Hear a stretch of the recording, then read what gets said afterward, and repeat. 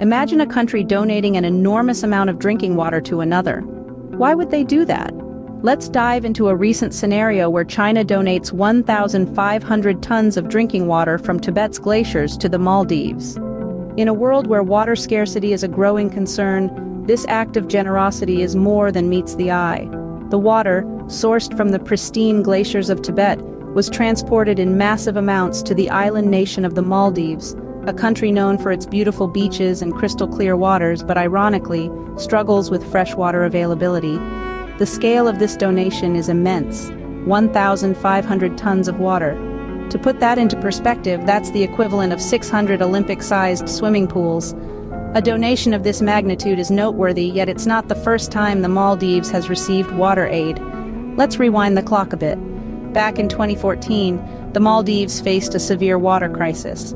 A fire at the country's only desalination plant left the residents of Male, the capital city, without access to safe drinking water. The situation was dire, and help was urgently needed. And who stepped in? India. India, historically a significant aid provider to the Maldives, promptly dispatched a fleet of aircraft and ships laden with water. The swift response was a testament to the close ties between the two nations and highlighted India's role as a regional leader. Fast forward to the present, and we see China stepping in with a substantial water donation. This act raises questions about the implications for the region and beyond. Is this merely a benevolent act, or does it signify a shift in regional dynamics? The act of donating water, a basic human necessity, might seem straightforward, but as we peel back the layers, we realize it's anything but. Beneath the surface, it's a complex web of diplomacy, regional influence, and geopolitics. With the context set, let's explore how this donation could potentially influence diplomatic relations. Aid often has diplomatic implications. So what happens when China steps in, where India has long been the aid provider? Let's take a step back to understand the historical diplomatic relations between India and the Maldives, a bond that has blossomed over the years. India has been a robust pillar of support for the Maldives, particularly during crises. Recall the water crisis of 2014?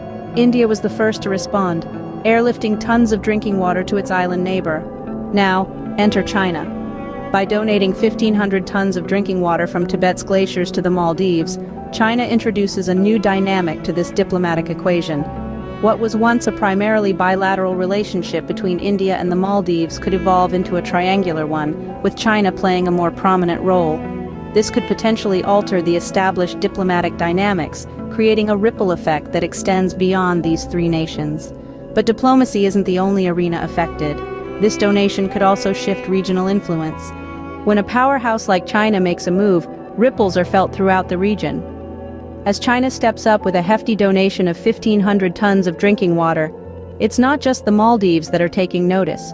This act of generosity may well be perceived as an attempt by China to amplify its influence in the region, extending its reach into territories traditionally under India's sphere of influence. And what about India? Well, it's a delicate dance.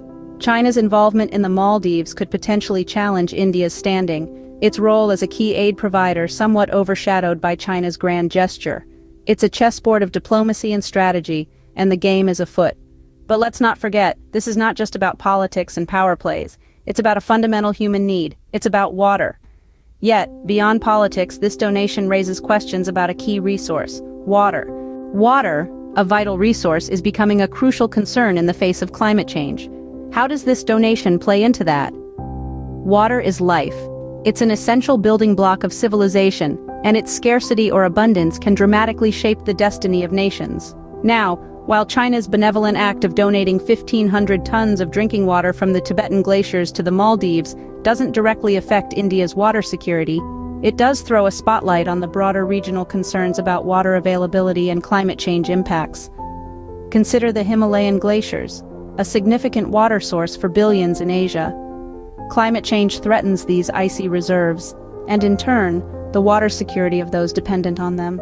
Moreover, the increased frequency of droughts and floods across the region is a stark reminder of the pressing need for sustainable water management strategies.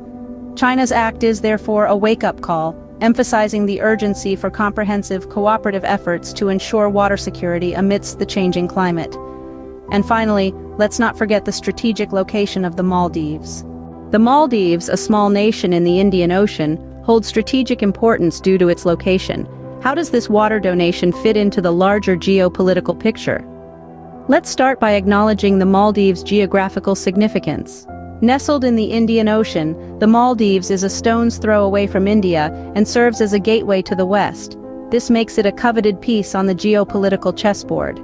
Now, let's consider China's recent move. By donating 1,500 tons of drinking water from Tibet's glaciers to the Maldives, China has not just quenched the thirst of a nation, but has also made a strategic play.